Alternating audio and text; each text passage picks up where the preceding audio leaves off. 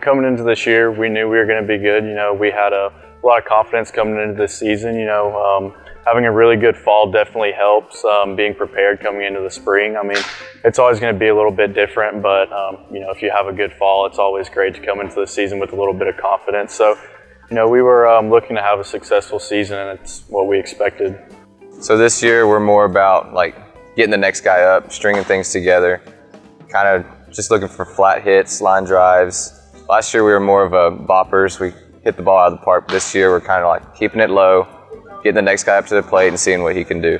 I mean, our infield, it's super interchangeable. We have a lot of guys who can play really well in the dirt. And heading into the Region 14 tournament, you know, we're just looking to start off on the right foot and getting that winner's bracket. It'll make things a lot easier for us, but, you know, just keep playing good baseball and good things will happen. My favorite thing about Blinn this year is definitely the brotherhood. We faced adversity at the beginning of the year, something that, you know, you hope no team ever has to go through, but I think it's something that really helped our group become tight-knit. Everybody has each other's backs, and, you know, whether it's on the field or off the field, and I think just having that close-knit brotherhood has really helped us a lot.